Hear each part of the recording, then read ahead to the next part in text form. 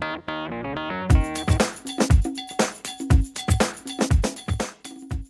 is Rob, the Spa Man, and today we're going to be talking about hot tub jet replacement. Even though there are several manufacturers of hot tubs on the market today, there are very few manufacturers of actual jets. So jets in your tub are very similar to the jets in most tubs.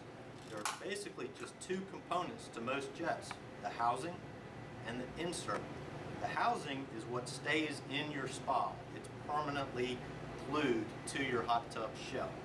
The insert is the removable piece that goes into the housing and is typically the piece that breaks and needs replacing every few years. But what we're going to talk about today is insert replacements. And basically it's nothing more than what I've just done.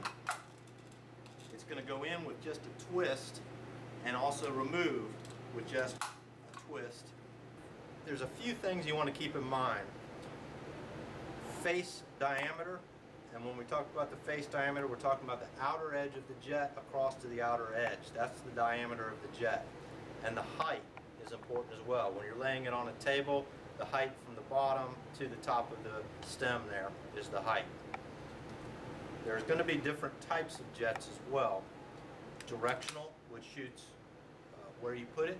You can direct it to up, down, left, right, and it will stay in that position. There are other types of jets like these here that actually spin in place or pulsate.